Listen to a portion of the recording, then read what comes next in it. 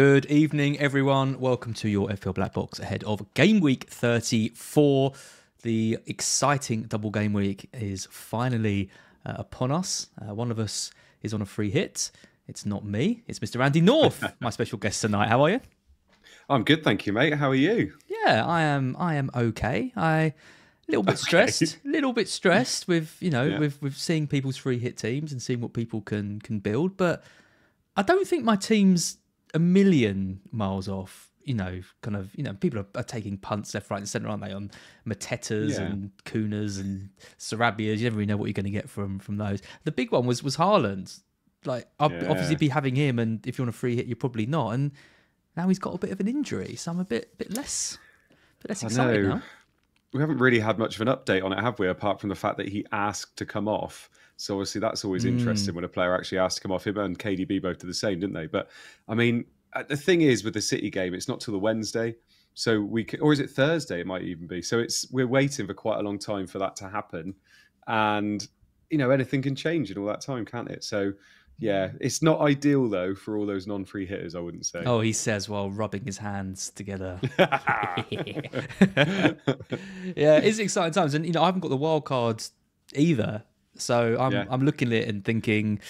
What chips do you have? Oh, one more time. Well, honestly, one more time with that joke, and I'm gonna flip. Yeah, I've got nothing. I got nothing left, as Ian Beale famously said.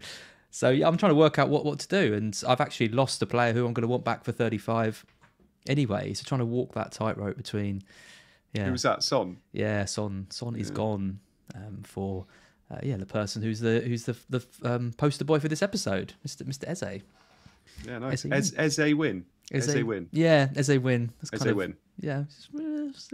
Sent you all those double puns, and you went with Eze win. Terrible. Mark and I have this running joke every time a double comes around that we're going to call the episode Double Trouble, because everyone, if you look at all the streams across the channels, there's always Double Trouble. Scout are famous for it. Whenever Joe gets the chance to name a stream, double game week, Double Trouble every time. Well, I think I sent you Double Entendre. When we thought Mark was on, or I sent you Menage a Trois. You didn't go with any of those. Menage a Trois was a good one. Yeah, very interesting. No sponsor this week. No one's given us any money, so I'm not going to plug anyone. Let's just go straight into Game Week 33 points. We didn't do an episode last week. Mark was ill last minute. Unfortunately, he couldn't join us again tonight. It was going to be the three of us, but he's having a bit of a rough time at the moment. So yeah, hope things get better for you soon, Mark. But it feels ages since we've done a black box. I'm a bit out of practice, but let's recap what was an all right game week for me. 79 points, small green arrow. Raya in goal with 1, Gabriel with 0, Bradley with 1. Here we go, back to the defence. But Vardiol finally coming through. I was ruining the purchase of Vardiol after his 45 minutes and yellow cards in the last game. But then for some reason played Real Madrid, looked absolutely amazing, backed it up with another goal in the game. Who are they playing? They're against Luton. Luton, yeah. Yes. Bradley has been the disappointing one now, but he's only 4 million, so we'll let him off. Salah, Son, Saka, all incredibly disappointing. They're the three big hitters that I kept on the wild card, and none of them have done anything really since I kept them. And it's Palmer, who I captained last week for his 5 points against Sheffield United. I did the same. Yeah. 26 points against Everton. I was watching that game just thinking it's absolutely ridiculous. What did you make of the whole penalty fiasco? Oh, God. What made me laugh about it was, like, Chelsea have been looking every week for, like, positive news stories about them. Yeah. They finally get a really good win, and everything I saw about it afterwards was all about that penalty, and it was all about the reactions of Pochettino and about those players. And I just thought, they just can't have a good week, can they? They have a massive win, and it's all about the penalty taker. And to be fair, I know what they were thinking. They were thinking, you've had your goals. Yeah. You've had your hat trick. You got your hat trick. Let us kind of, exactly. Let us kind of like get off the mark, especially someone like Jackson. But, Palmer's the penalty taker, and it's up to him who takes it. It's not up to them to wrestle it off him. So, yeah, I thought it was a bit mad, to be fair. But, I mean, Palmer, we've gone through seasons where we've had Kane being cheap. We've had Mahrez, Vardy, like Ramsey that year as well. Like, Palmer's on a different level at the moment. It's just ridiculous. 4 goals in a game. I know. Like, just unbelievable. And only one of them being a penalty as well. Like, yeah, just ridiculous. My mate spoke to me the other day and said, because he's a bit of a casual player, yeah. And he said he logged on 2 minutes before, was looking through midfielders he could bring in, and went, "Oh, I don't have Palmer yet." So we brought in Palmer 2 minutes before. I know, bless him. It was frustrating though, because like we didn't captain him obviously, and I thought with Haaland and Salah, with those 2 home games, I thought they would, and they did rightly dominate the captain's poll. And I haven't really seen too many people with Palmer captains, but he was still over 100% EO at my level, shall we say. Yeah. So his points were a red arrow for me, each one that went in. Again, I think that just shows that there's just a lot more engaged people out there, or people that just left the captain on him accidentally from last week. But I still think Palmer, even in previous seasons, I don't think he ever would have reached a level where he's still causing red arrows at kind of 500k, wherever I am. Yeah. So, was it Greyhead did that table the other day, didn't he? About is FPL getting harder? And in almost every aspect, it looks like it is. Like the average budget, the average team value of every team has gone up. The average points has gone up. Everything just seems to be getting harder. So just everybody seems to be getting more points this year. Yeah. Or year on year. Which, in a lot of ways is good, right? It makes the game more competitive. I think we're still stuck maybe in the ways of, if we don't get a top 10k finish, that still feels like a failure. And we've talked about it on previous BlackBox in previous seasons. Is the top 100k the new top 10k and all that stuff? You still want to be aiming for when we put in as much effort as we do, you still want to be aiming for that top 10k. I still see that as like the kind of the target, even though I've only met it once in the last 4 seasons or something. How many times are you? This is your... All right. I saw that coming. No, let's not start about rank, guys, all right? Yeah, those in glass houses. Exactly. Yeah. So do you think Palmer is the greatest budget option of all time?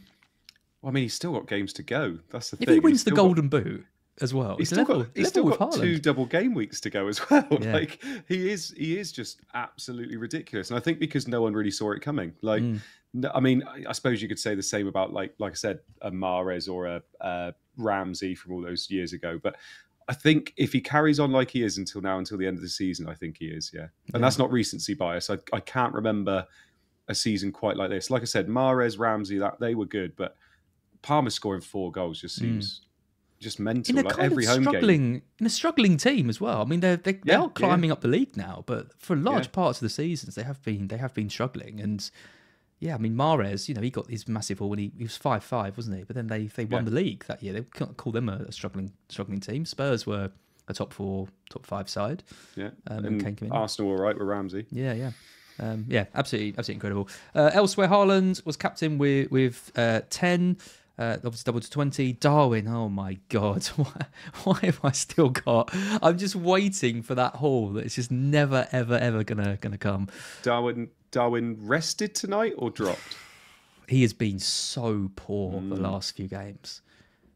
And Gakpo's done quite well. I think it was dropped. Yeah, I think he was dropped rather than rested. I think it's the same though. He plays one of the 2 games. He probably gets 80 minutes and 30, which... He was probably going to get anyway. I'm not too worried about it, but it'd been better if he was coming into this with some semblance of form. Every time we bring him in and we think this can't fail, and it just seems to, doesn't it? I know we always talk about it, but honestly, the volume of chances that man misses. He hasn't had a double-digit haul since game week 21. Though, and he's had 3 all season. Like it is poor.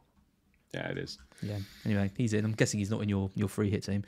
The other good thing that happened to me this week was Isak coming in, because I wouldn't have had him. Well, I wouldn't have had him or Vardiel if I hadn't wildcarded a few weeks ago. So it was nice to finally see some returns on that. I'd definitely be in a worse position if I hadn't wildcarded a few weeks ago. And obviously that's kind of the minimum of what you expect from one. But I think it was the right decision to play it. So I'm happy with that. This is your team. You had a couple of people coming in for you as well who who've been enemies in the past. Oh, I did have a few people coming in for me. So I had Neto coming in for Areola for 0 I mean, points. that's funny to start. So that was great. I had Gabriel with 0. Gusto got me 6. So he was one of my transfers in this week. Region with 8. Was very happy with that. Yeah, he's the one I was thinking of. He's been an absolute disaster for you. Well, yeah, but last week he got 9. But I had Zabani coming in for 1 point because Tony didn't play 1 minute. Tony. There's not many moves that go as badly as Tony has gone. Like, even in the first week, I was like, God, Muniz outscored Tony so much. And I was like, but, it's 1 week. I got Tony for a longer time than that. And this was the game I was looking at. I really wanted him for Sheffield United at home before I hit my free hit. And he didn't even play. Didn't even. Do you know what I love about your free hit this week? That he's going to come back in into your team. Next he's week. gone then though. He's gone then though. Oh, then you got the wild card, haven't you? Yeah, no, I haven't. I haven't got the wild card. Oh no, you haven't. No, it's Tony. You're going to get stuck with him. You're going to get stuck with him. You're going to get an injury, and you're going to get stuck with him to the end of the season. This is what always happens with players like that. Guaranteed. Nope, he's gone. I'll even take a hit. I don't care. I'll take a hit to get rid of him because he's not even playing. Like, there's no point keeping him. Like, that's the thing. It's not like he's underperforming, like say Darwin. He's just not playing. So Sabania came in for 1 point. So my 2 auto subs. The amount of jam I've seen from other teams and their auto subs, and I get 1 point from 2 players. And then Saka 2, Salah 2, Garnacho 4.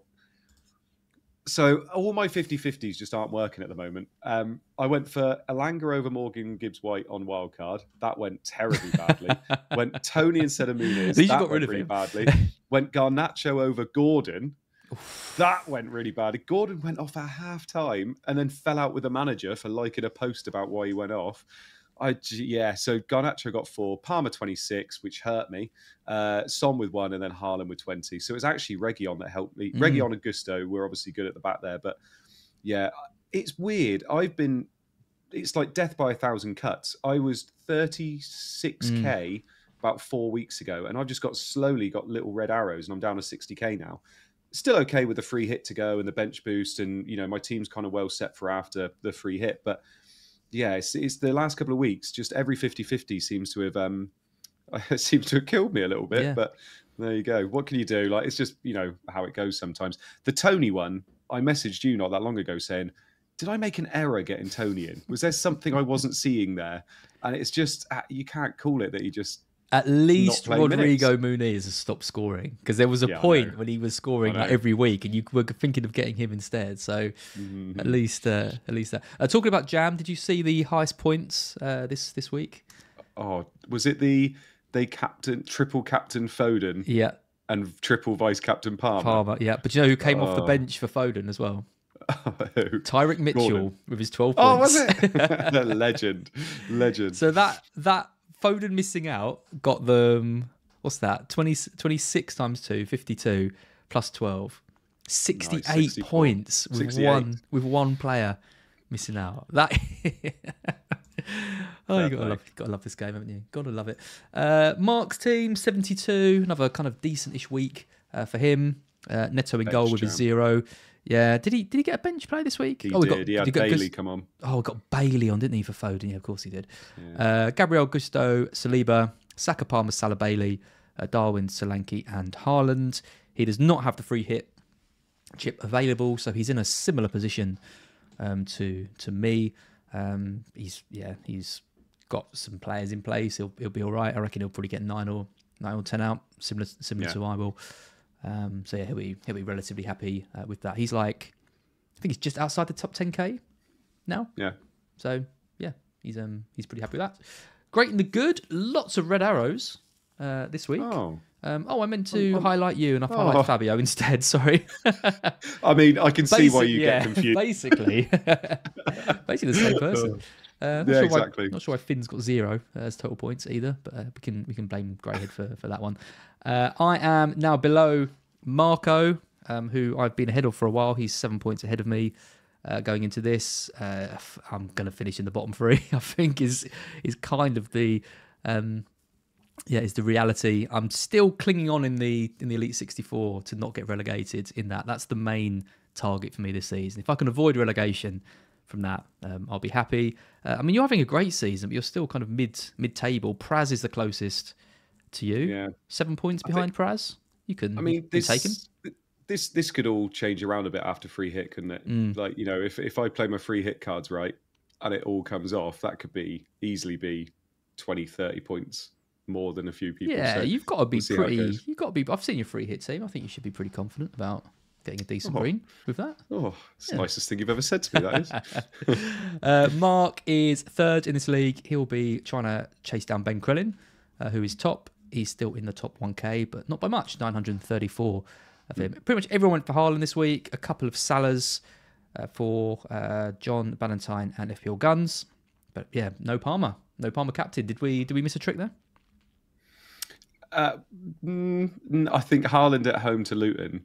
If you went down the route of owning Haaland, I think you had to go for captain against Luton. I mean, that's what I was doing. I literally just kept looking at that fixture and thinking I need Haaland for it. So I was always going to captain Haaland for that fixture. So I don't think we missed a trick, but I think Palmer at home from now on just has to be thought about, you know, in the captaincy discussion every week. Question for you: the leaks.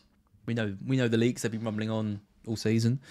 We didn't get any interesting information on our WhatsApp group for anyone else. No, we didn't. About it was funny. I saw Walker start against Real Madrid, and I was thinking, I wonder if Mark's got a little tip off about Walker being back. No, probably not. Are we making jokes about that now? Yeah, maybe enough time's gone. It's fine. Obviously, this was a weird one because we got the leak that Haaland and Foden both started, and then what happened? It turned out Foden wasn't starting. Haaland did well, 12 points, obviously then outscored by Palmer. Two questions for you. One, do we need to stop trusting the leaks? Because now Pep's come out and said the leaks were wrong, big smile on his face. I think they were obviously doing something to kind of weed that out, and it worked. And two, do you think that leak kind of did make us go against Captain Palmer? I mean, if we hadn't got a leak, I was on Salah. I was very, very tempted to go for Salah. Seb was the same, yeah. And when Haaland was kind of confirmed to start, I kind of moved it over to him. But I never really considered Palmer, if I'm being completely honest. But I imagine there were some people out there who were. But yeah, what do you think about like the validity of leaks now? Are we questioning them a bit more? I said it to you, didn't I? I said it in the chat and said, this seems like they have tried to like kind of sneak out and say, kind of try and find who is doing the leaks because they put out a fake leak and then look, all of a sudden it's not right. And obviously then it came out saying, oh, it was that he wasn't fit, and actually he didn't pass a really late fitness test, wasn't it? And then obviously they asked Pep, and Pep was like, no, he was never meant to start. And it was like, oh, here we go. I think, you've probably got to take everything with a pinch of salt anyway, but I think we've kind of got into a real habit of just a lot of our moves are determined by leaks. And if those leaks are valid and they are 100% correct, then you've got to kind of go for the players that you know 100% are going to start because you know they're 100% going to start. Whereas the ones later on in the week, you still have that uncertainty, don't you? So I get it. I was always on Haaland anyway, so that it didn't actually change my moves. I made my moves about 3 minutes before we got the leak because I was just fed up waiting. I just didn't want to wait. Then you saw the Foden news, didn't you? Yeah, I know. You were going to get him. I was going to get Foden. Yeah.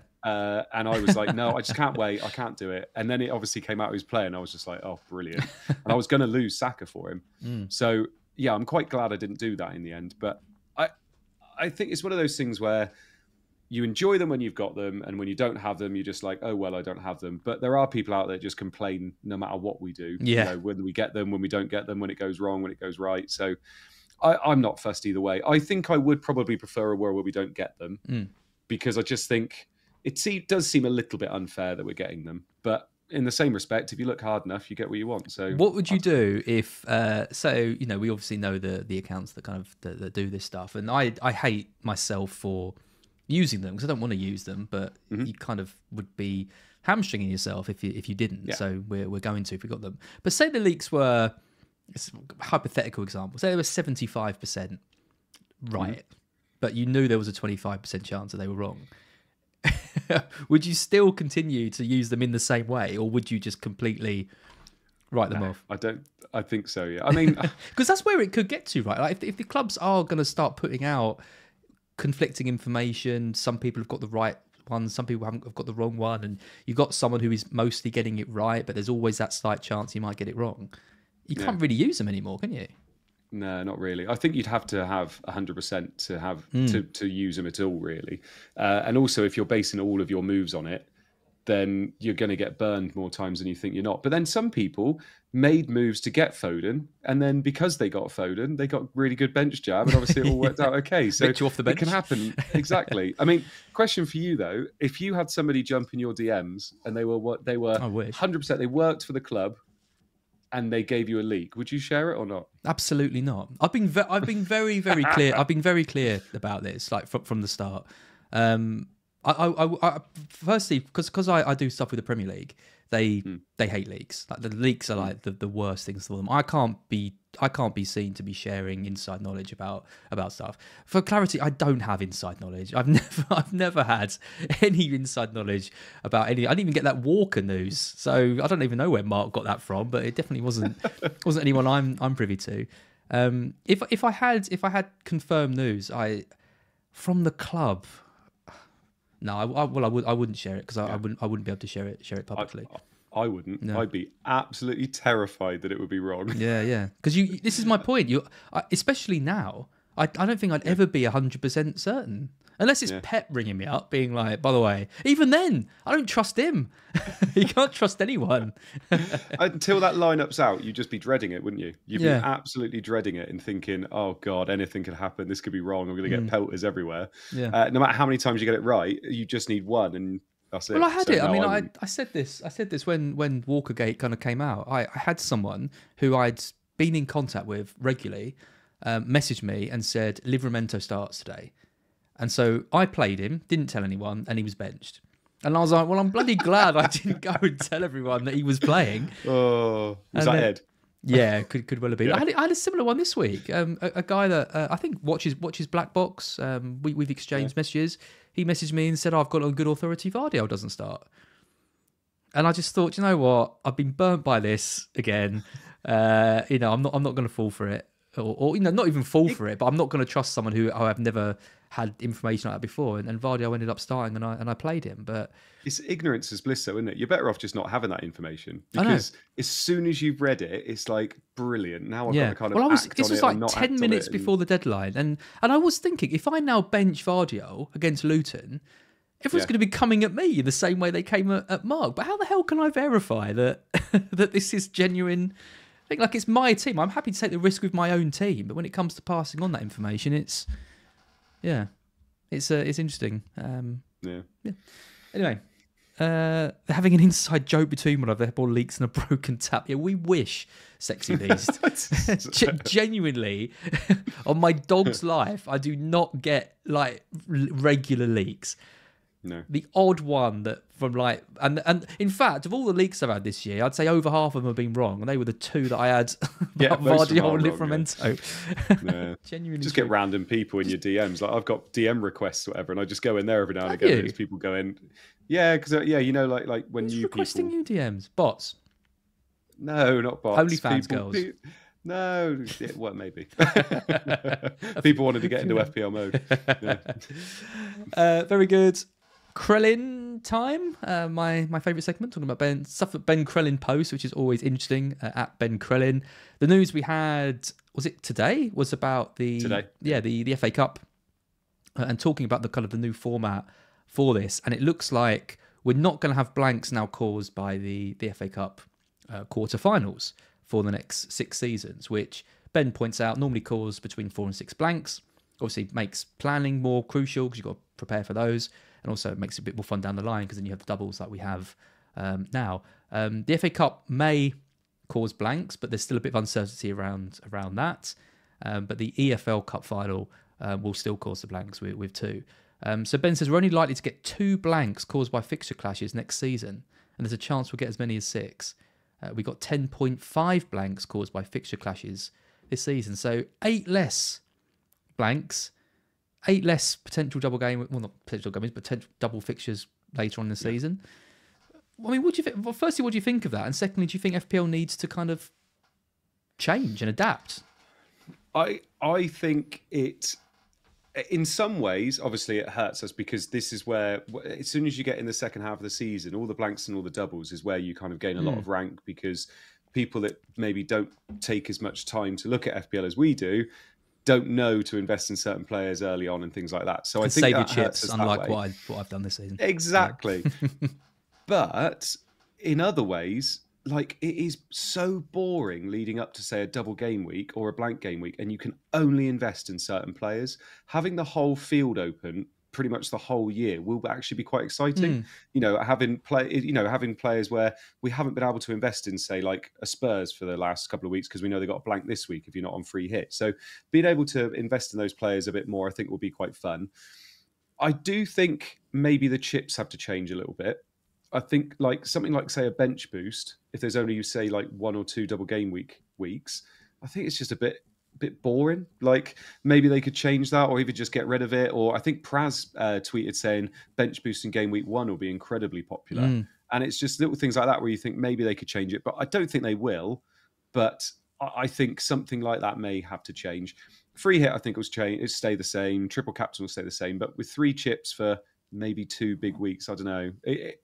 Yeah, I think maybe the excitement in the second half of the season might go a little bit, but it will help casuals a lot more, I think. Yeah, I think that's all pretty much bang on. I've always been in favour of not having chips be saved until the end of the season for everyone. I think it's restrictive in the sense that it's, you know, everyone's using free hits this week or bench boost in 37. There's no variety. It's nice to think that it could actually open up now. We could actually be thinking about using chips at different parts of the season. So, I mean, that is a positive way. But at the same time, I do like double game weeks. I do like the fact that you've always got that hope that you're going to hit a massive haul from 1 or 2 players that can turn your season around. I mean, I'm looking at this week and thinking, you know, we're seeing people talk about like Brereton Diaz, aren't we? And, you know, I've got Eze captain and Kuna's coming in and he's like the golden child. Like, there's so much sort of excitement and buzz around them. And it kind of is why... I enjoy it. This is kind of why we were saying that blank game week 29, why everybody was like, yeah, but you wait till you could use it in a big double game week, and it just seems more fun, doesn't it? Yeah, it does. Yeah, I think I've always been an advocate that they should be first and second half of the season. Yeah, I like chips. That, yeah. You know, if they're going to continue with those, which I assume they are, they need to find a way to make the chips more accessible for people and to actually feel like they're having a bit of an impact. Because at the moment, it just feels if you've used them early, you're like, oh, I haven't even got my triple captain to play later in the season. I'm going to just give up. Yeah. And that's where they're losing people. So I think they need to think away about things like that. But yeah, I'm a bit sad to see we're going to have less double game weeks. It can be quite restrictive. You do end up with plans that don't change and end up getting in useless players and who do nothing and avoiding all the good ones. It's probably good for us in terms of we can get in. There's bigger pool of players that we can get now. But I think the buzz around it will be a shame to lose. Yeah. But yeah, look out for what's going to happen with that next season. Let's take a look at some stats. All the stats we're going to be talking about today are from the Fantasy Football Scout members area, which Andy is a member of and does the Scoutcast. I am. And other streams with his best mate Flappy J. And Seb also takes part. With his best mate Flappy J and Seb. Bless him. Seb's around. I sent Seb a note I took in my phone. Sometimes when I'm sleeping, I wake up in the night. I've had a dream, right? And I've got a little notepad next to my bed where I write my ghost been visiting again. Have they? Yeah, right. Spooky ghost. Yeah, write those down. And I wrote. Sometimes I write the notes in my phone because something's dark or whatever. And I had a dream, and I don't remember the dream, but I've written in my notes at like 4:30 a.m. and it says, dreamt they created a sustainable fantasy Premier League. Trent got the most points because he refused to travel. Seb loved it. Okay. Seb was a big fan, and I sent him that.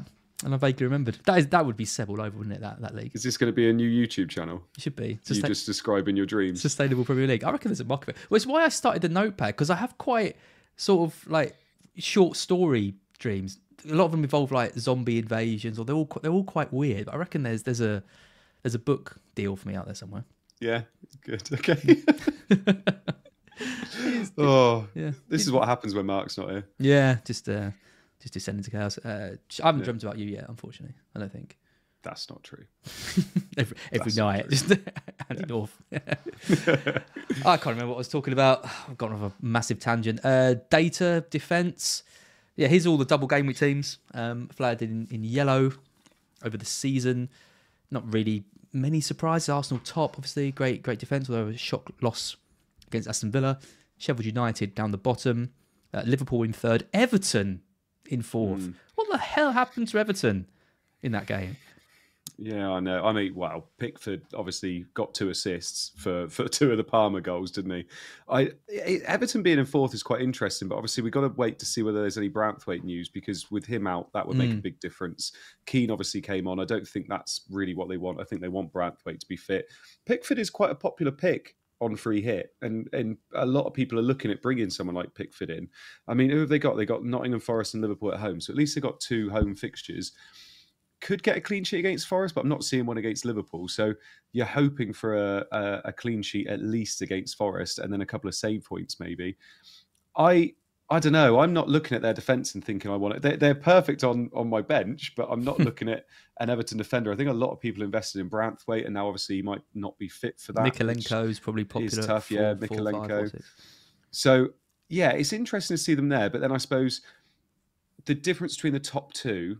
I mean, even top 3, and then from what, 4th to 15th is like negligible difference, isn't it? So that's quite an interesting one. It's more so that like Wolves are, second worst in terms of defence over the season here, whereas I see a lot of people going for, say, a Sarr and Aït-Nouri or Kilmer, whatever it is. That Wolves defence has kind of been, used a little bit, which is interesting. Defence has been tricky all season to get right in general. That's why I've ended up with double Arsenal, and take away the Villa game, it's been pretty good since I brought those in. Liverpool defence, genuinely, they've been conceding goals. We've had good options there with Bradley and with Kelleher. Obviously, they're not factors for us now. Do we bring in Van Dijk, for example? He's a lot of money. Trent, what do you think about Trent? Well, Trent obviously starting tonight. It depends how many minutes he gets. By the way, someone in the chat says, a guy says, as I'm publishing oh my god, it's my dream. Get in touch. Yeah, super chat. You don't know what you. I will send you my dream. Some of the dreams. Some dark stuff in there. Some of the dreams in my dream journal, honestly, are really weird. Yeah. Ironically, if you read his dream journal, you will never go to sleep again. So yeah, I think Liverpool's an interesting one. Trent is the one. If you're on a free hit and you want that low EO, high upside pick, Trent's the one. Surely you're going for it. It's just whether you think he's got the minutes. Like, we were discussing this on Scoutcast, and I'm going to ask you the same question. Van Dijk, guaranteed 180 minutes. Like, unless he gets injured, he's playing every minute of that double game week. Trent, best case scenario, gets what? 120? 130? Well, best case scenario, he plays both. 90 minutes. Yeah, okay. Best reality case scenario. So what's better, 120 minutes of Trent or 180 of Virgil van Dijk? 120 minutes of Trent. All day, every day. That's not even a debate for me. I wouldn't even be considering it. The fact Bradley's injured as well, he's not going to want to play Gomez at right back in these games when they've just slipped up. They'll lose so much. Bradley's so good going forward. They did look good tonight with him back in there.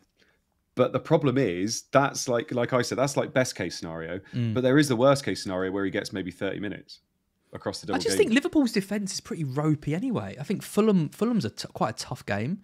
Well, it depends what Fulham turn up, but they have been. Look at Spurs when they rolled up there and got beaten pretty comfortably. And then it's the derby, the Merseyside derby.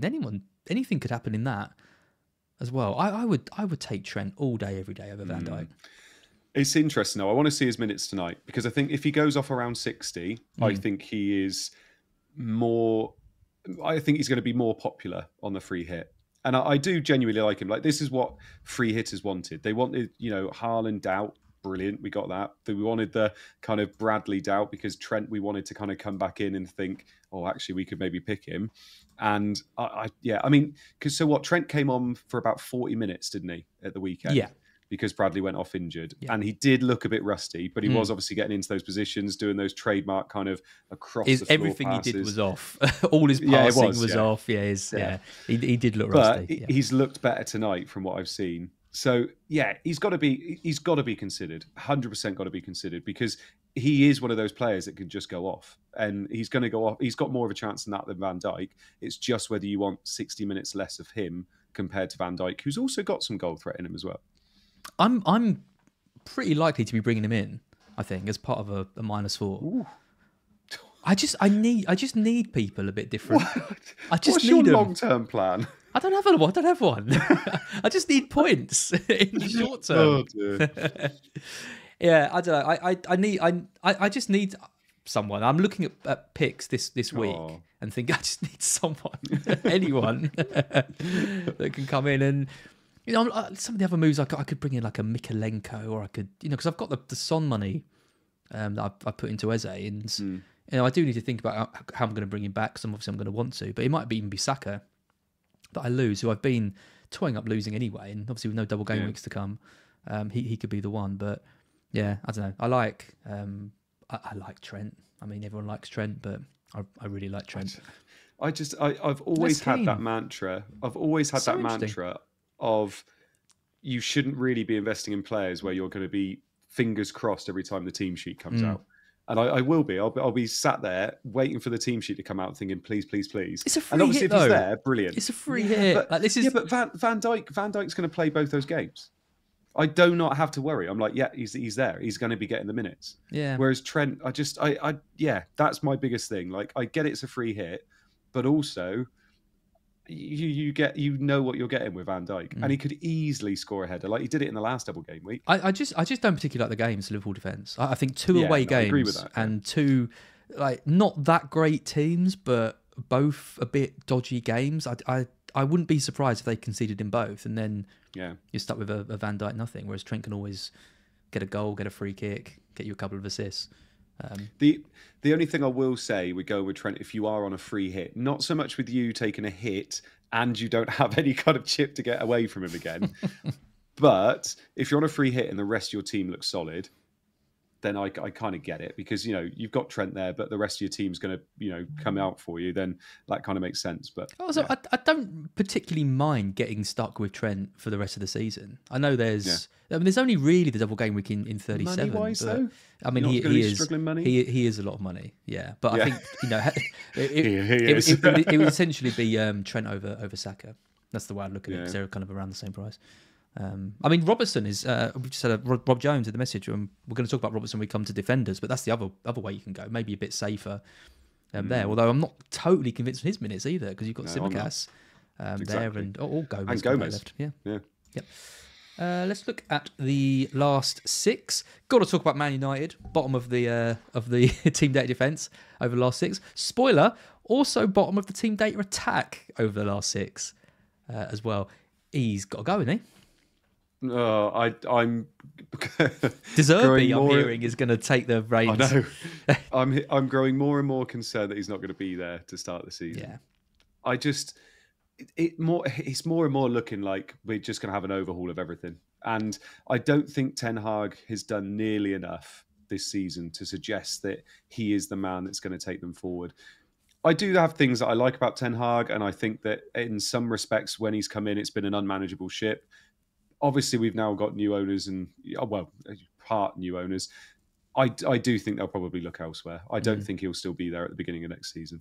No, be interesting to know where they go. I think Deserby would struggle there with, I don't know, with the makeup of the team and everything that goes on with the background. Like he's coming from a very different ship at Brighton, where everything's very steady, and he's kind of idolised at Brighton already. Hasn't even been there long. Is he going to get that same level of respect from some of the players? I mean, it's a lot of these players have been around for 3 or 4 different managers, and it hasn't worked out. So be a big move here. Like Potter going to Chelsea, you just never know how it's going to work. True. Look at some of the other teams. I mean, quite a few of these teams kind of where we expect them to be. Arsenal and Liverpool first and third. That's where they've been over the season. Pretty consistent. A bit of a bump up for Bournemouth and the Bournemouth defenders. Villa away is obviously really tough, and Wolves away, isn't it? Is their other game? Yeah. Yeah, I mean, it's not awful, but tricky. They're not the worst team away from home defensively either. So the fact they've got 2 away games is nice. The thing I am not a massive fan of with them is that a lot of people not on free hit are going to have Bournemouth defenders. Yeah. So I'm quite happy to go against it and hope they concede in both games. They don't. I mean, Kirkes is the one again, because he could potentially be playing a bit higher up. So Kirkes is a little bit of a shout potentially. But I haven't had Bournemouth defenders anywhere near my team. Yeah.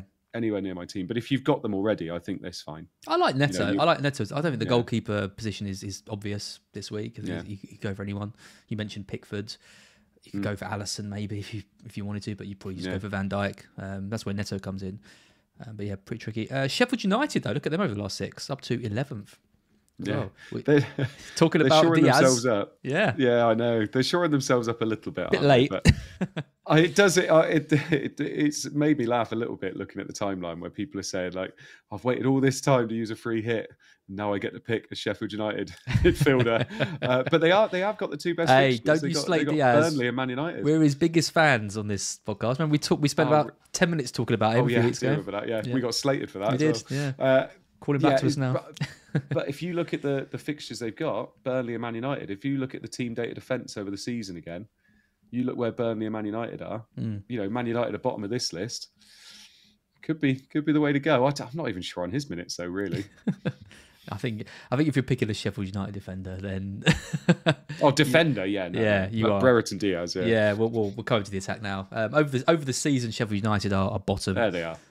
Very, very, very low. Palace 17th as well. Not been great for them. Obviously, they've got the new manager, and that was by far the best performance that we've seen under the new manager. I thought they were absolutely fantastic in that game. And if you look at, I was watching the game live, but I didn't realise how good the goal was until I rewatched it, and the amount of passing and things they do, absolutely brilliant. Obviously, with Eze and Lise back, they're a real threat. So take this with a pinch of salt. Wolves in 16th. Bournemouth in 10th, Everton in 9th, Liverpool the best attack over the season, but is it a dodgy time because now Jota's back as well, and Gakpo's playing well, and we don't know who's always going to start in those. You got Diaz on the free hit? I do. The one other thing I was going to say about Liverpool as well is they've got 4 away fixtures in quite quick succession. There's going to be rotation. Like if you're picking a Liverpool player, apart from Salah, they're gonna be rotated at some point. So it's just hoping to get enough minutes out of whoever you pick, I think. Do you think you'll get enough out of Diaz?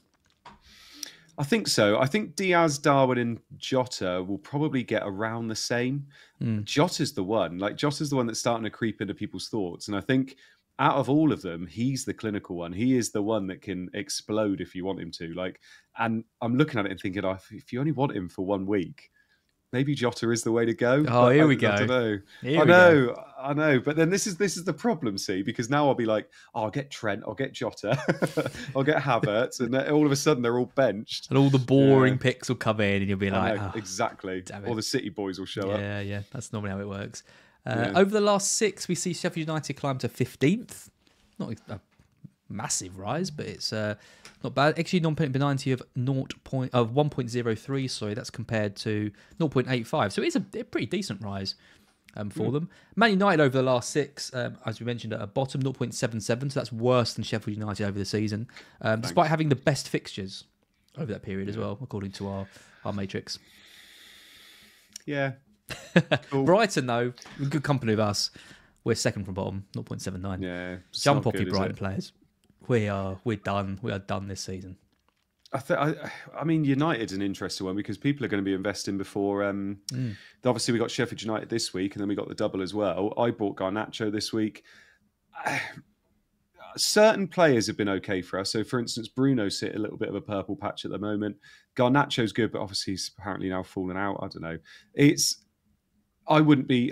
It's tough because we've got the double, so people are going to go for say a Garnacho, but I don't think that's the worst idea. We just got to hope that there's a little bit of an uptick, but I just don't see it at the moment. You're just playing it for the fixtures, really. Well done for those who've kept Fernandes though, because Fernandes has been doing well despite the quite poor underlyings, and he's someone that I'm looking at for the double coming up, because I think people were rightly put off by some of these stats that we're showing tonight. Another thing I want to point out here was Arsenal. They've dropped to 8th. Obviously, such a good season for them, such good attacking data. Lots of people making moves to switch out from double defence to double attack. People going for Havertz, Odegaard, Saka. I'm seeing lots of triple Arsenal, this week. It's dropped to 1.54, actually non-penalty per 90. That's down from 1.77. So again, pretty sizable drop, but it's not like terribly alarming. I don't think it's still decent underlying numbers. But I guess that's a big decision for you on the free hit, right? Double defence or double attack. Yeah, it's such a shame they lost last week, because going into this week, if Arsenal and Liverpool had won and that title charge was still going like it was the week before, it would have been so much more fun going for their attackers, I think. But with them being knocked out of Europe as well, you just feel like maybe this is just a little bit of a slump, like not a massive one, just a little bit of a slump. And you think, oh, this is probably the worst time for us to have a double game week for Arsenal. But Wolves away, Chelsea at home, you'd expect them to be favourites in both of those games. So you'd want a few. I'm rotation, Liverpool. wouldn't you say? Oh, Surely there's no worries about... I mean, people were worried about Havertz. Surely there's no worries about Havertz. He'll start both the next two. Yeah? Yeah. I don't know. I've been considering taking Havertz out and putting Odegaard in. Yeah. I'm not sure. But this is the problem with free hitsy, because you can tinker for as long as you want. I've made my team, and the first team you make is probably the right team, and I'm now obviously tinkering to infinity. Go back to that, yeah. Yeah, exactly. So it's I'm tempted. I'm not overly convinced Havertz is going to play both games. I'm not 100% on that, because I don't know. Obviously, he played midweek, didn't do a lot. Jesus obviously hasn't been doing a lot anyway. But Havertz was the one I picked straight away and thought, well, he's playing up top. He's got a double game week.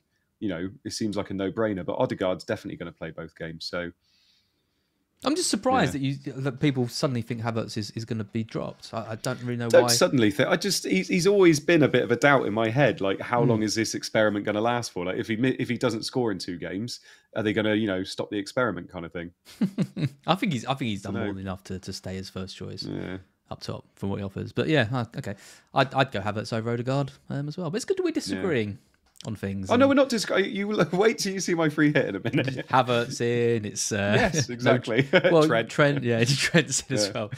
Yeah, love it. Keepers. Let's quickly go through these. If you are looking for the best points per 90 keeper over the season, it's Alisson out of the double game week options on show. 4.1. Ray's just behind him at 4. Pickford's down 11 at 3.5 and Sarr 3.2. I guess it doesn't really matter. You're going to be trying to play the fixtures anyway. If you were picking a keeper, you are picking a keeper. Have you gone for Sarr? Am I remembering that right? I have, yeah. I mean, remember as well, it's the way the makeup is, isn't it? So it's not like I'm just picking a keeper. If I could have a 4th player from a team, then I would play like say a Raya or whatever it is. But I mean, Henderson's not even on this table, which is interesting. Yeah, he comes up in the last 6. Yeah. So, I mean, I think I didn't go with Henderson. Henderson was my pick, but I didn't go for him because I fancy one of their wing backs, because I don't actually expect a clean sheet from Crystal Palace in either of their 2 games. And I wanted more of an attacking upside. So that's why I went with one of their wing backs. But Jose Sarr, home against Bournemouth, I think that's all right. But then he's got Arsenal, so it's almost like a single game week. But maybe he could pick up 2 points against Arsenal. Pickford, I think people have gone cold on him because he just conceded 5 goals against Chelsea. And Raya I don't like because I don't want to use a position up on Raya. 6, sorry, yeah. So I think keeper's really tough this week. I think Henderson would be my pick, but it's whether you want to go for Henderson or one of the wing-backs. And I think a lot of people will be going Henderson. Yeah. But yeah, I've gone Jose Sarr just because, he does have a few bonus points in him as well for saves and things. So, and if you look on this table, 22 saves, he's got more than most of the players on here. So, yeah, I think that's probably the way I'm going to go. I'm sure there'll be one of these keepers that does well, but I don't know who it is. I think I'd go for Pickford, just because of the 2 home games. And I think they've got a chance of a clean sheet against Forest, and then he should make some saves against Liverpool. But we always say they just conceded 6. There's going to be a big reaction. Deitch is going to come out and get them sorted. And it could be, like you just said, you don't know who's going to do well, because keeper is such a gamble position, especially this year as well. And it could just take a penalty save or loads of saves for one keeper to kind of come out of the better than everybody else. But yeah, Sarr is probably the way I'm going to go, just because of the makeup of my team. Yeah, nice. Defence. Let's take a defence over the season. We've already talked a little bit about Trent already. He shows up really well, though. He's 3rd for defenders Although his XGI non-penalty per 90 isn't massive. You know, we've seen that with him at 0.5, 0.6 in the past. It's at 0.35. But his points per 90 is good in the top 10. 5.6 over the season. Great chances created. Although a little bit lower than Robertson, interestingly, who's 3.10. Trent's 2.92. 8 Nori showing up well.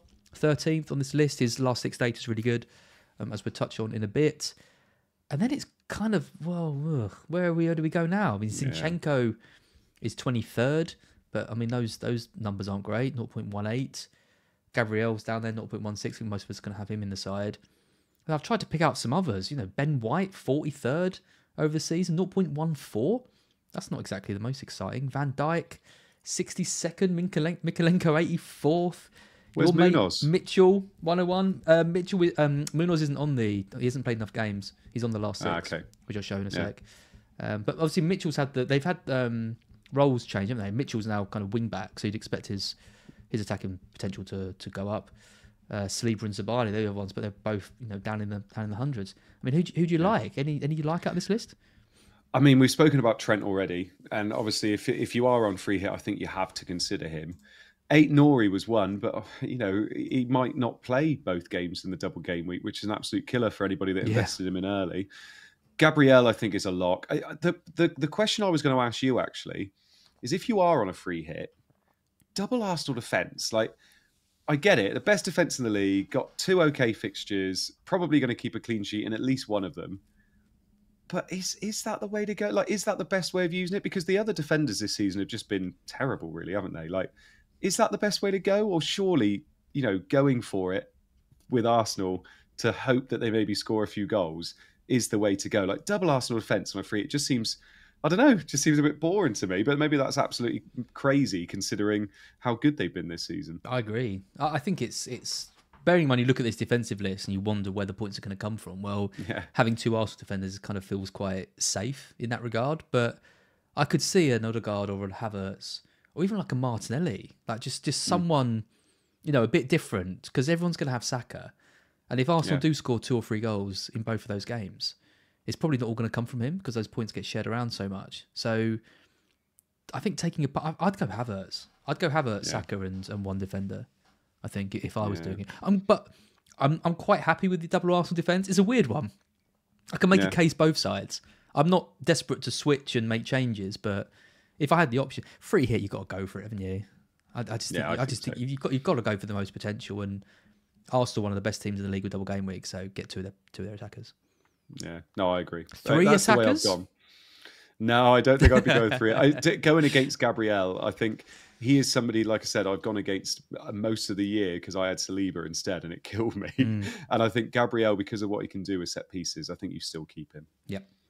Over the last 6, I was looking for anyone who's really jumping out. Robertson does do well here. Looking at Robertson's stats, they are pretty decent, pretty encouraging. Actually, I'm not putting up a 90 over the last 6 of 0.37. It's pretty good. 8 Nori's is really high, 0.47. He's obviously been playing on the wing. And now Kuna's back up top and Hwang's back on the left. Now that's going to push 8 Nori back, we would have thought, which is why those stats are still good. But still a good pick. Even at wing back, he was doing well before that. Tarkowski shows up pretty well here. He does. 0.22, higher than Gabriel, for example. Interesting that Mitchell is above Munoz. Yeah. So Mitchell in 25th, Munoz in 30th. The thing I will say about that is, and I was talking to Luke. 0.01 in it. Yeah, I know. I was talking to Luke, who's a Crystal Palace fan, and he said that thing is, Mitchell obviously got the assist, but Mitchell plays way more kind of on the flanks and he will stay stuck to that kind of flank. Whereas Munoz, like, he's basically a right winger. Yeah. And he's getting into the box, like, and he's just constantly there, constantly up there. And I think he is the pick out of the 2 of them. I love Mitchell because obviously he's done me so well before. But I think Munoz is the pick out of the 2 of them. Like, I think if you look at the heat maps, if you look at all that kind of stuff and just look at what Munoz could do in 2 fixtures, 2 home fixtures, I think it's the way to go. Like I said, I don't expect a clean sheet in either game, but I think if you're looking for an attack and return, I think out of the 2 of them, Munoz is more likely to get it. I was on this podcast about a month ago. Had a really, really wise person on here talking about Munoz. can't remember who it was. Probably for the best. I wonder where you were going with that for a second then. Straight in my wildcard team he was after that episode. And this is it. I'm relying on him. And I've been really impressed with him. I think he's caused problems for defenders that he's up against. He did against City. He did it against Liverpool as well. Classing him as a defender seems crazy because he's so advanced. He really is. When you watch him, I love him. He'll get one attack in return. I think this. Who'd have thought that my two man crushes this year would be two Crystal Palace wingbacks? Who'd have thought they'd even be playing wingbacks? Yeah, that's true. I couldn't even imagine Mitchell as a wingback, but he's doing quite well. Oh, I'm glad you asked, Connor Richardson. Why is Ben White's number 52 pink? There is actually a reason for that. Because his stats are down over the season. I know how popular Ben White is on people's free hits and things this week. Over the season, his stats were 0.14, which I thought was quite low for him, given that we're paying more for this attacking option. But yeah, over the last 6, down to 0.09. Really, really low. Points per 90 is good. Obviously got taken off before they scored the goal. Yeah. People will be happy with that. But yeah, the attacking stats don't look great for White. Yeah, it's interesting. Good pick, I still think, but maybe not as good as some people are making out. Midfielders over the season, we have Salah in top, 0.82. XGR 0.90. De Bruyne just below him, 0.77. Didn't do anything when I needed him, but looking quite good now. Though I think he's got an injury. Saka in fourth. Elise, though, we've got to talk about Elise. His stats, whenever he plays, have been absolutely fantastic. 6 goals, 3 assists for him in the only 9 starts he's had all season. Obviously, came back into the Crystal Palace team. Palace look great. He looks great. I know. I still prefer Eze, but he looks good. He does look good. If it's a straight up decision between Elise and Eze, I think you go Eze every time because of the minutes. Because Eze, I will say, there's a bit of a misconception about Eze. I think he is on pens, but when Elise is on the pitch, I don't think we're certain that he's on pens. I seem to remember when Elise came back from his injury before, they were both on the pitch and Elise took the pen over Eze. And I don't know whether that was you're back kind of, get on the score sheet kind of thing, or whether it was you are taking the penalties ahead of me. I wish I could trust Elise's minutes. I really, really do. I think he's going to start one of them, but I just don't see him starting both. The thing is, if I could guarantee he was going to start both, I think I'd go there. I really do. He's such a good player, and his stats for the amount of games he plays, you think he's 10th on this table, and he's got 9 starts this season. It's just he's such a good player when he plays. The thing I will say is, though, even if we're only getting, say, 110, 120 minutes out of him in the double, I think that makes Mateta better. Okay. Mateta better. Because I think that helps him, because they overload on the Elise and Eze side because they both go to the same side. And I think it just frees Mateta up and it just makes sure that they're creating for him. And I think it makes Mateta a better pick. I think with Elise off the pitch and it's just Eze, I think that's when it hurts them a little bit. But I think with both of them being there, I do love Eze and I see why people are going for it. I just don't trust the minutes. Yeah. Again, it's another one. It's kind of like you're playing very, very dull with this free hit. If you're going to go Mateta over Elise, stop it. Van Dijk over Trent. They're like 1% owned. Boring. God, I was being called boring, and then Haaland got injured. And of course, I already had those picks. Yeah, and I was yeah. I like the Elise pick. I think he's a fun one to bring in. Eze's 17th on the list. 19 starts for him, 7 goals, 3 assists. So he's averaging a return every couple of games.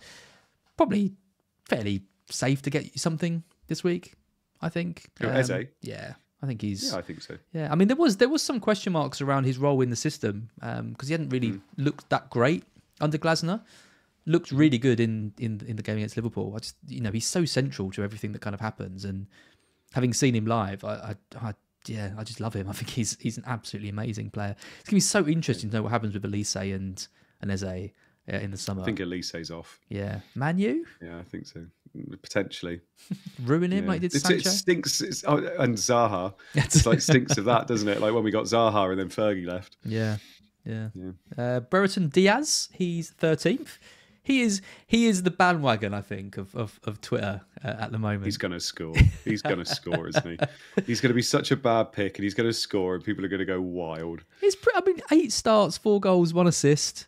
decent underlying stats, playing for a Sheffield United team who have improved a lot over the last 6 game weeks as well. And they've got 2 good fixtures, Burnley at home and Manchester United. They do. FPL Freddy, by the way, says Andy doesn't think anyone will start both games in the double. That's because Az is asking me about all the gamble players. I did just say I think Eze's going to start both games. Yeah. Oh God. Well, it'd just be our luck if Eze doesn't. As long as I'm bringing him in and bloody captaining him. Typical, wouldn't it? Yeah, absolutely. Now, interesting. The other one I wanted to talk about on here as well, and we kind of touched on it briefly. Diaz is 11th and Jota is 19th. McAllister's nowhere on this because I was quite high on McAllister, but I did a lot of these stats as well for Scoutcast, and I was like, oh God, he's like nowhere. But between Diaz and Jota, if you had to choose between the two, Diaz has genuinely been really good. He's in that first choice 3. Darwin's kind of slipping out now.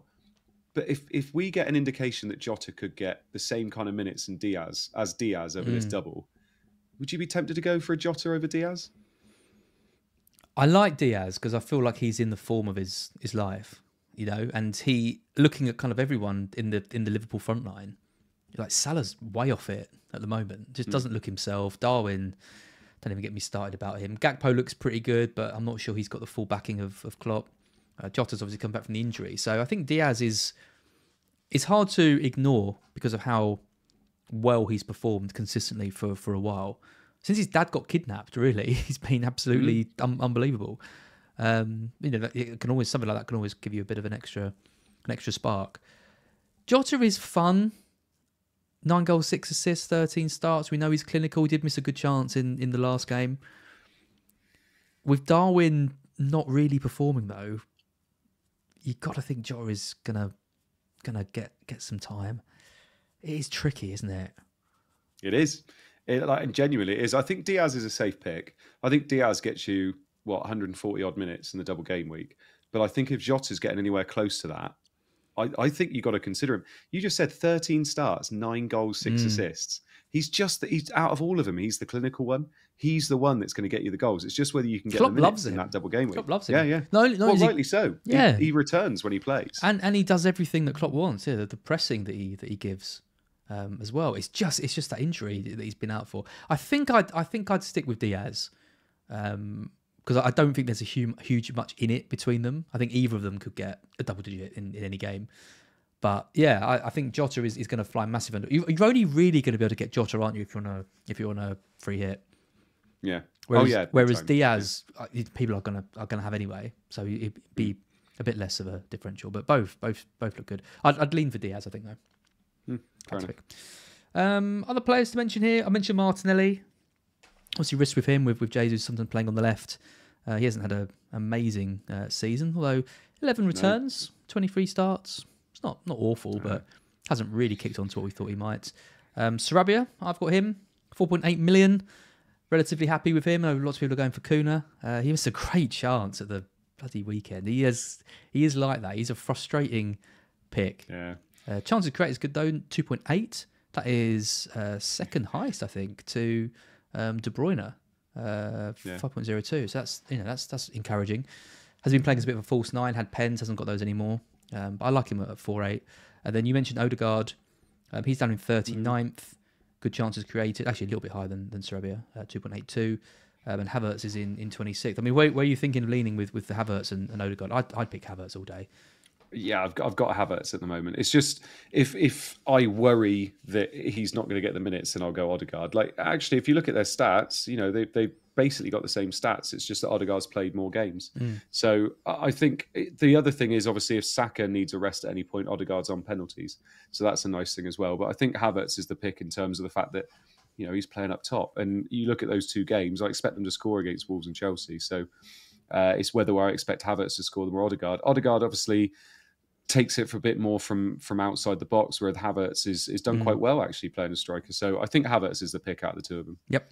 Kieran C, did Az just say that your dad being kidnapped can make you play better? No, that's not what I said. I'm not saying... That's disgusting, Az.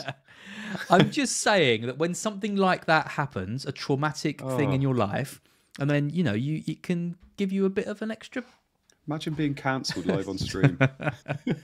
OG Don Juan said it now. Your dad getting kidnapped to give you an extra spy. Oh, God. Yeah, I definitely am getting cancelled now. That's not what I meant. Disgusting. Do you want me to finish the his stream? dad's a big football man, and he comes to the games, and he kind of, you know, just gives you that bit of extra impetus to impress. I'm going to stop digging before I go. Over the last 6, Eze climbs up here. Look at those stats for Eze, 0.8 over the last 6. Yeah, not looking bad. Yeah, so, you know, I said, you know, maybe he hasn't looked great in the games. I think he's looked a little bit, I don't know, I won't say uncertain of his role, but I kind of couldn't really see where he was sort of playing or what his best position was in this new system. But the underlying stats are still remain sort of pretty good. So I like that. Salah's second with 0.9. Obviously, that's the most popular captain pick I think we're going to see this week. Is Salah. Is that who you're currently on? Yeah. Nothing else to add on that? Just, yeah. No, I thought we were going to get to captains later, aren't we? So I didn't want to go into it too much now. Diaz in 9th, 0.8. Again, these are all really encouraging signs for people, players people are bringing in. Havertz in 15. Our best mate Diaz down in 18th.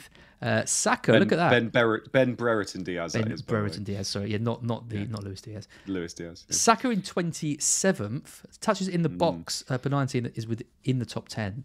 But he has been disappointing.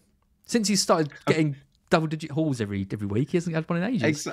This is exactly what people were saying about Saka before he went on that run of like, he had 4 weeks where he was getting 14s and 15s every week. So no, That's I'm dark, not reading that, but quite funny. Yeah. Saka will be fine. He's limping off at the end of every game at the moment, but he's going to play every game, and he's on penalties, and he can easily get you goals in any game. So yeah, he's a lock. Yeah, him limping at the end of every game is quite funny though. I know. Every game they lose. There wasn't anything massively I noticed from this. I think, like I said, some of the popular picks that people are going for have climbed up these ranks, and that bodes well for them. Obviously, like Elise is not on here because he hasn't played enough. But yeah, I think if you're free hitting, you know, you're going to have a Havertz, you're going to have an Eze, you're going to have a Diaz, you're going to have a Diaz. yeah, exactly. And then go from there. Forwards. Obviously tough. Nunes second over the season, 0.89. Solanke 16th, 0.55. Big Dom Calvert-Lewin. Yeah, no, he's there. He's there. I'm looking for Mateta. Mateta is. Where is Mateta? He's not on there. He must be in the top 30. Edouard's on there. Oh my god. Let me check that. Nunes in second though. Like we said tonight, I am getting the impression that he's kind of dropped out of the favoured front three potentially. If you have Darwin, oh god, Mateta's 41st. Sorry, there he is. I think boy. If you have Darwin, I mean, if you have Darwin now, I do. Would you be getting rid of him? I do have Darwin, and would you be getting rid of him? I want to, and that's why I want to get Trent, because that also gets me rid of Darwin as well. Oh dear. Yeah. It's because I don't have Solanke, for example. Yeah. So I kind of wish, because I had 2 transfers last week, and I didn't really know what to do with my team. So in the end, I made the most boring move ever, which was Crystal Palace Richards to Charlie Taylor. I know it's disgusting, isn't it? But I looked at it after the deadline. I thought I could have done Darwin to Solanke. Yeah, I quite like that, but obviously too late, and then Solanke scored. And taking out a player at home to Palace when I thought Liverpool would win that game was a bit of a risk. So I can see why I didn't do it, but I could do that now. I could do Darwin to Solanke. I could do Darwin to Kuna, and then get Trent. That's what I'm thinking of doing this week. Don't hate it. Yeah, it's interesting. I didn't think Darwin would be this much of an issue going into the double game week, and when I was looking at free hit drafts before this week, Darwin was in all of them. So it's really interesting how quickly he can drop out. Yeah, it is. Yeah. 17 goal involvements for Kuna over the season. We talk about good budget options. That's remarkable. In 25 starts, 17 goal involvements for 5.6 million. It was an interesting performance, wasn't it? Because he scored that wonder goal where the defending was just absolutely shocking. Yeah, that's true. But it was a hell of a finish as well. It was a great goal. And then obviously it was a bit of a tap-in, wasn't it? A goal mouth scramble. So yeah, I think maybe it's been inflated a little bit, the hype. But I think he's been a good option. Like Wolves' options have been great this season. Like under Gary O'Neill, they've been really good. Sarabia and Hwang, who could be back as well, which is big, and Cunha as well. I think they've had some really good ones. What an amazing manager Gary O'Neill is. Like the jobs he's done at both clubs, at Bournemouth and now at Wolves, when they've been I wasn't a massive fan of him at Bournemouth, but yeah. Well, he got the job done, didn't he? They were pretty much cast adrift under Parker when they came up. Yeah, and Haaland. Well, I won't go into it now. I'm pretty sure I've gone into it before on here, but okay. I'm not. You just hate Gary O'Neill. No. Poor Gary. Don't hate O'Neill. him. I didn't like him that much at Bournemouth. Oh, I think he's brilliant. I think he's done a great job at Wolves. I think you've been very mean. Good for you. Good for you, Az. Why don't you marry him? Over the last 6 weeks, we've seen Nunes drop. The underline stats still good, but he's obviously not second over the season. Timo Werner and Alvarez show up well here. So does Isak. I mean, we haven't talked about Isak. He's been unbelievable since I bought him in. He's been great. I thought I'd gone a week too late on him because he got the 2 goals against West Ham. But he's been brilliant. 17 goals for the season. He's well in the Golden Boot race. 6 goals and assists over the last 6 game weeks in only 5 starts. Wilson back in training. Any worries about him now? I don't think so. I think Isak's there. He's their poster boy now, isn't he? And obviously, I think every game he's fit, he's going to play. I don't think it is like last season where it's swap one in, swap one out. The only thing they could do is obviously his minutes could be a little bit reduced because they're going to start being able to take him off. If they're 3-4-0 up against Spurs again. But I think Isak's a great shot. I think his ownership from game week 35 onwards is going to be ridiculous. I think it's going to shoot up like mad because people are going to start dropping those other strikers and going to be bringing Isak in. He's such a lovely cost as well at only 8 million. So yeah, I think he's a really, really good shout. Obviously, I'm going Tony to Isak. And I think Isak is going to be a kind of season keeper now until the end of the season. The fixtures are just too good. Solanke's in 25th over the last 6, 0.33. I was listening to Planet FPL earlier, and James was saying that he was watching the game, and every time the camera panned to Solanke, he was wincing, like he was in pain. I don't think his starts are in question, but he clearly is still carrying something. Still doing well. I mean, 17 goals for the season or 18, or whatever it is, absolutely incredible. Yeah. Do I need him, Andy? That's my question to you. For this week, I think I haven't done a free hit without him in it. No. I think he is somebody. The problem for you, the problem for you is you're not really going to want him afterwards. That's the thing, because their fixtures do drop off a bit of a cliff. I mean, they've got you guys at home, but they've got Arsenal away, they've got Chelsea away. I don't think you're going to want him after it. So it's if you're getting Trent in and you're getting Solanke, I don't know. I think that's a little bit of a stretch personally, but I think for this week, with Aston Villa away, Wolves away, I'd say I'd probably get him in. Yeah, it's the same with Cunha, because Cuna's got the double, but one of the games is Arsenal, obviously not ideal. Yeah. But I don't think Solanke's 2 away games is completely ideal. And then Cuna's got Luton at home in 35, which looks good. Solanke's got Brighton at home, they're fine. But it's Man City and Liverpool for Cunha in 36, 38. So I don't really want him for either of those. So what do I do? I wouldn't mind a punt on Calvert-Lewin, but I don't trust that. Don't do it. I don't trust that hamstring. I don't trust that hamstring of his. He is. There's no way he's going to play 2 games in the double, is there? Surely not. Yeah. By the way, Nigel the Crab's asking. He's saying, "Welcome back, chaps. YouTube informs me I've been spamming your live for 8 months now. Have we had Az's obscure pick of the week? What's your obscure pick? You had Cliver, Vitinho. Who is it this week?" I'm tempted to stick with Calvert-Lewin. Are you? Oh, I like it. I quite like Everton's fixtures, as ridiculous. I know they just got hammered 6-0, but I think they can get something against Forest. And that Liverpool game, obviously, you don't expect them to win, but could be anything. Let's take a back look at some of the midfielders. None really scream at me. You can't go Brereton Diaz either. I think DCL's the one, mate. Yeah, I'll stick with DCL. You got one? No. I've played this game before. I'm not going against Mystic Az. So yeah, I'm gonna let you have that one again. Guess with Calvert-Lewin as well. If Calvert-Lewin starts both games, I reckon he could do really well. There you go. How's that for insight? I will say as well, our little bet we made with Luke, he went with Isak as his striker. I went with Nicholas Jackson, who did really well this week. Who did you go with, Az? Rodrigo Muniz, who went from scoring every week to never scoring again once I said that. Midas touch. Yeah, terrible. Fixtures then. We've got quite a few of these to cover. Just a bit. Going forward. So let's do that. Luton, Brentford. Not a huge amount of interest in kind of the single game week games. There will be some stragglers with a Flecken or a Reguilon. Maybe a Morris like you have in your non-free hit team. Or a Doherty. I mean, tricky game to predict. I've gone for a Brentford win.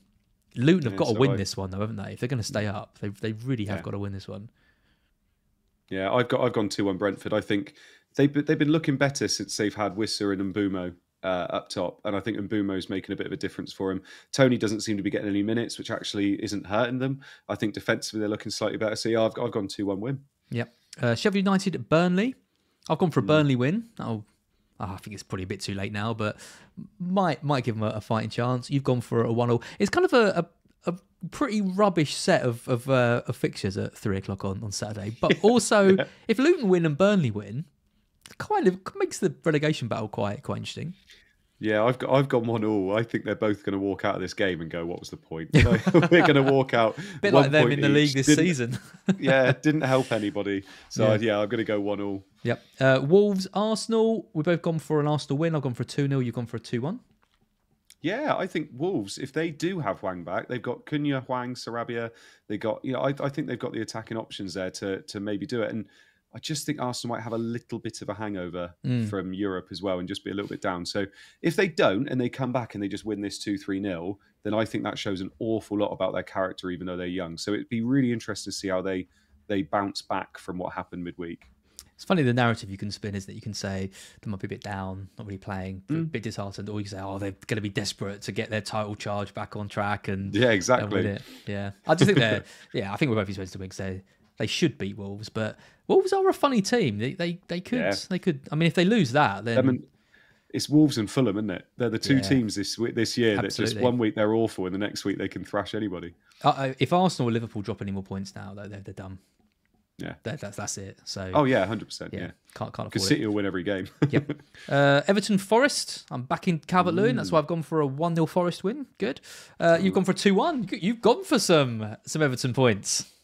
This is a massive. It is a big game. There's some big games out there this week in that relegation battle. I've got a feeling with the whole Nottingham Forest ticket prices and all this stuff, it's all doom and gloom at the Forest. Yeah, and I think Everton are going to nick it. If Everton, let's just check the table quickly. If Everton do win that game, that'll be Forest on 26. So if Luton won and Forest lost, Luton will go above Forest. If Forest win that, they'll be on 29. Everton on 27. Oh god, that is such a big game. That Luton, Burnley on 20. Burnley on 20. Yeah, they're not going to make it, I don't think. Yeah. Ooh, that is spicy. Villa Bournemouth, I've gone for 2-1. You have as well. Yeah. I've gone for 2-1. Yeah, I've gone 2-1. Yeah, I think Villa might be a little bit tired because they went to extra time and they won on pens, didn't they? But I think they'll get the win over Bournemouth at home. Selling our Watkins and our other players, that's gone well, isn't it? Yeah, I know, he's just carried on, hasn't he? But yeah, you can't own them all during this bit, can you? And you've got to target the double game weeks and that. So it is frustrating though when we've got all these players not doing that great, and the top scoring player of the season just carries on doing well with all the people that don't think about FPL as much as we do have all kept him in. Palace West Ham, we've both gone for a Palace win. In this, West Ham playing now against Leverkusen. Leverkusen just equalised to continue their unbeaten season. Incredible. They were in the relegation zone when he took over. Alonso. Yeah, I know. Unbelievable. I think Palace will win this. I think that win against Liverpool will really give them some confidence that they're on the right lines, and it's always tough to come off the Europa League game. Yeah, I think so. 2 Eze goals, 2 Mateta assists. We'll be happy. Do you know what? I'll lock that in right now. If I will take that, I will definitely take that. Fulham Liverpool. I think Liverpool get 1 clean sheet in the next 2. I'm not sure. I'm not totally sure about it. This game is either going to be I think it's either going to be a Liverpool comfortable win or Fulham nick it, I just think it's. Yeah, I've gone for 2-0. You've gone for a 3-1 Liverpool, so you're thinking it's a comfortable win. Yeah, I think there'll be some goals. I do. I think when you look at the double game week teams, I expect Liverpool to score more goals than anybody else. If I'm looking, I don't think I did Arsenal. Yeah, so I think, I think Liverpool score more goals than any other team in the double game week. Yep, that's why you got to go for Salah then. Yeah. Arsenal Chelsea, big game. Another big game. Yeah, Keep saying that a lot. Both gone 2-0. Both gone 2-0. Yeah, amazing result for Chelsea. We talked about them earlier in the stream about the penalties and all that. Is still, I don't know where that 6-0 came from. I didn't see them hammering a team like that. They surely won't get anything against Arsenal. Arsenal were too good. This is just like Chelsea to win 6-0 and then the next week just lose 2-0 and not really show anything. Yeah. So it'd be interesting with Palmer, though. We've both gone 2-0, and obviously everybody's very worried about benching Palmer. But I think you do. And this is the toughest fixture defensively that he is going to have all season. So I think it's fine. Yeah, I mean, Haaland is the other one, isn't he, that we're potentially selling or benching or whatever. But I mean, the injury makes that a bit easier. But I don't think anyone was really thinking of benching Haaland, no, or selling him. But Palmer, Palmer, there was a few people that had him on free hit. Yeah. I don't blame them because we've been so poor. But Palmer, I haven't seen in any kind of drafts. I think you play him if you need to. I don't think you're going to be taking hits to not play him. No, I agree. Yeah, it still looks good. Could always get something. Wolves Bournemouth. I've gone for a 1-1. You've gone for a 2-1. You're loving Wolves. 2 wins. Yeah, I am actually. Which is weird because I don't have any any Wolves apart from Sarr, and I'm not predicting any clean sheets for it either. So I know. So but no, I just fancy him to score against these two teams. So yeah, I think they might get a win against Bournemouth, and Gary O'Neill will get one over on him. Yep. Palace Newcastle. We've both gone for goals in this. I think this is why I like Eze, because I think the two home games, West Ham and Newcastle, they should score goals in both of those games. Newcastle are going to score goals as well in this because their attack is brilliant at the moment. I've gone for a 3-2 Newcastle. You've gone for a 2-2. Should be a fun one, that. Yeah, I'm predicting goals. Newcastle away from home aren't as good. I think they're going to concede a few, and they whenever they concede a few, they need to score a few, and they always do for some reason. So I don't want them to, because I think people will be playing, say, an Isak and a Gordon potentially, and obviously as a free hitter, I want them to not do very well. But yeah, I feel like this is the game for the goals. I'll be playing Isak and Eze. So if this game finishes 3-2 and I get some Isak and Eze points, I will be over the moon. Be loving life. Yep. Everton Liverpool, the Merseyside derby. Both gone for Liverpool win. Both gone for a 2-1. In this, you never really know what you're going to get. Beto doesn't look great though, does he? I don't think he's the man to save them. They need Calvert-Lewin back in for this one. My boy. I think, it's going to be. I'm not sure what it's going to be like atmosphere-wise. Obviously, I know Merseyside derbies are always a bit fiery, but yeah, I've gone 2-1. I think both teams will score. Yep. Manchester United, Sheffield United. Your team, comfortable win you've gone for here. No Diaz love. Nah, easy. 2-0, you've gone for 2-1. Onana 10-pointer. We'll win 2-0. Bruno penalty. Garnacho goal. I think Diaz scores in the first 5 minutes against Manchester United. Do you? For you. I reckon we'll be 1-0 up in the 89th minute and we'll lose 2-1. Yeah, that could well happen. Yeah. Brighton Man City, that's the final game. I've got no confidence in us at the moment. I'm backing us to get a goal, but I think we'll go down 3-1 to City. You've gone for a 2-0. Didn't even give us a goal. Yeah, sorry, mate. Man City Gavardio can't might do keep. quite well. Yeah, that'd be nice, but they can't keep clean sheets. I say nice. It wouldn't be nice. I feel very conflicted. This is that part of the season where we're just going to finish. The best case scenario is we finish in the top 10.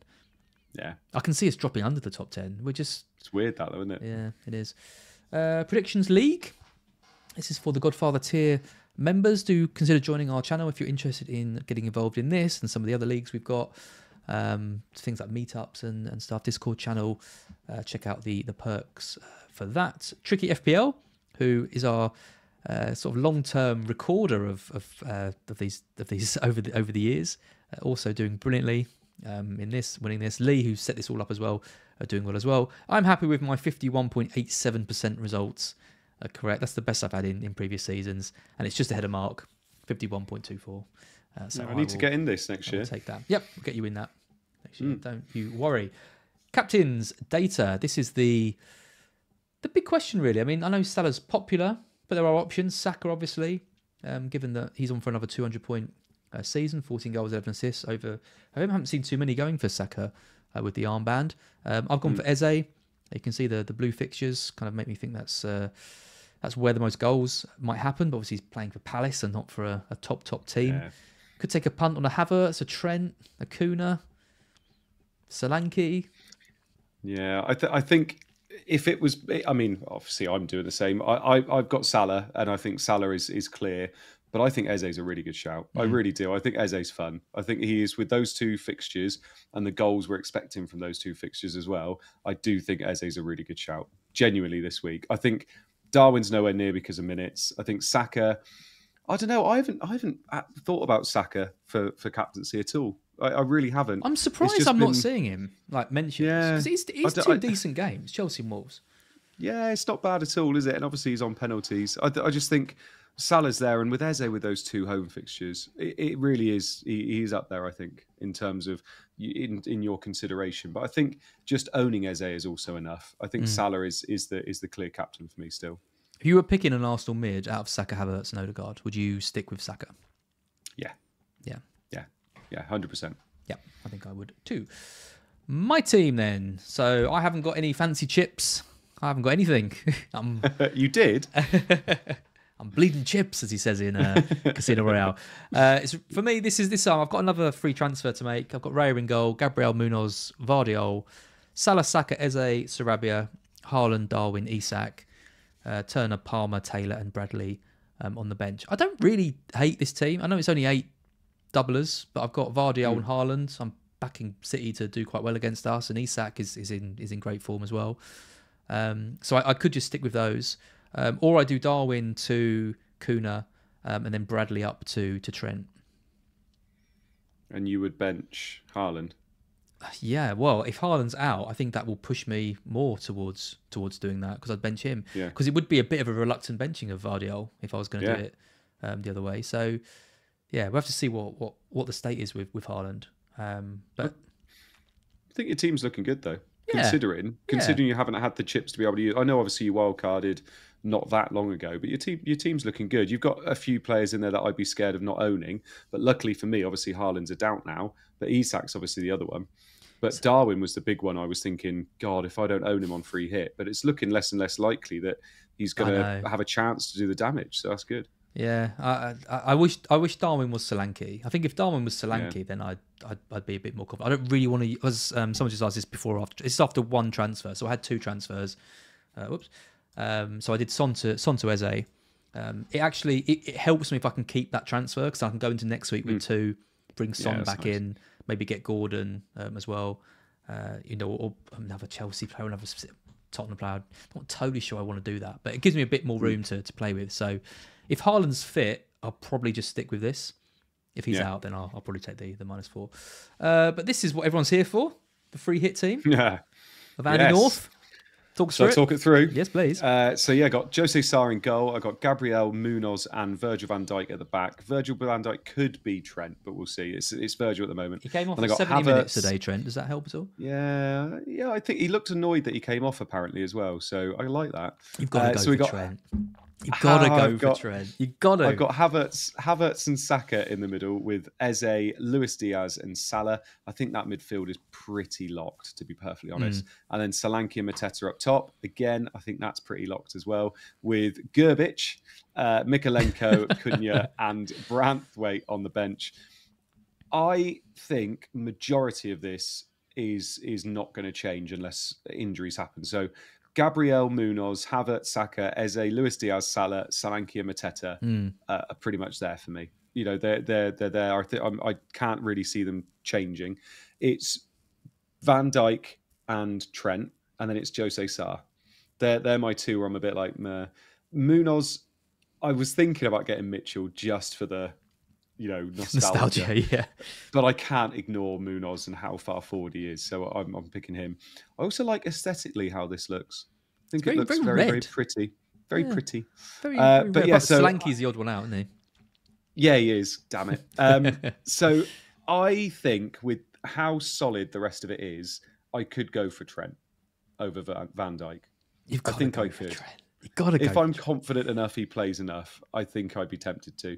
But Jose Sarr's the other one. I'm just looking at it and thinking, just looks so boring, doesn't it? Like I'm just looking at it and thinking, I'm not expecting anything from that Arsenal game. And then I'm hoping for maybe something against Bournemouth. But then I've got Solanke. But it's who else do I go for? I don't really want to go for Pickford. So it's, I mean, the other thing was, do I get Henderson and then change Munoz? But I really want Munoz. Like, I want that attacking upside for the defender. So, yeah, I mean, I could get rid of Mateta and play Cunha, but I'm not expecting anything in that Arsenal game. So, yeah, I think I'll probably just go Sarr, knowing that he could get me a few with save points and things. So, yeah. I think I'm pretty happy with this, to be honest. I mean, it's interesting that you've got Sarr, Henderson, and Pickford all with 2 home games. I think you go for one of those. I think, like you say, I think with Palace having good options with the wing backs and then Eze, Elise, and Mateta, that probably rules Henderson out because you probably want to go for 1 and then 2. So it's Pickford or Sarr probably as the picks. I think I'd go for Pickford, but there's not much in it. Let's be honest. No, it's not. Yeah, no, I like it. Looks good. Thank you. Good team. Can I slate it at all? That's what we tend to do on these things. Oh, he's struggling. He's struggling. You can't. I mean, the only thing I just cannot believe you've got Van Dijk in over Trent. That's all I'm going to keep pushing. I mean, remember, I've had this now locked in for a couple of days. So this was before we knew the extent of Bradley's injury and the fact Trent started tonight and got 70 minutes and all that kind of stuff. So, yeah, it'll go down to the wire. I'm not 100% saying I'll go for Trent because I do like the minutes of Van Dijk, obviously, but I think, yeah, I'm leaning that way. Loads of people are asking me about Mitchell and me not getting Mitchell and going Munoz over Mitchell. My boy Munoz, yeah. Sorry, I love both of them. I love both of them, and I'm going to be going Munoz over Mitchell. Oh, do you know what would be fun? What? You could get both. Yeah. No, I can't get both. Both I wing need backs. Eze and I want Mateta, so I could. That would be good though. Mateta? Do you really want Mateta that much? Yeah, I think so. Yeah, I told you with Eze and Elise, I think Mateta's a good option. He did well against Liverpool, West Ham at home, Newcastle at home. I expect there to be goals. They'd be all right. Get Mitchell instead of Mateta. Go for the wing backs.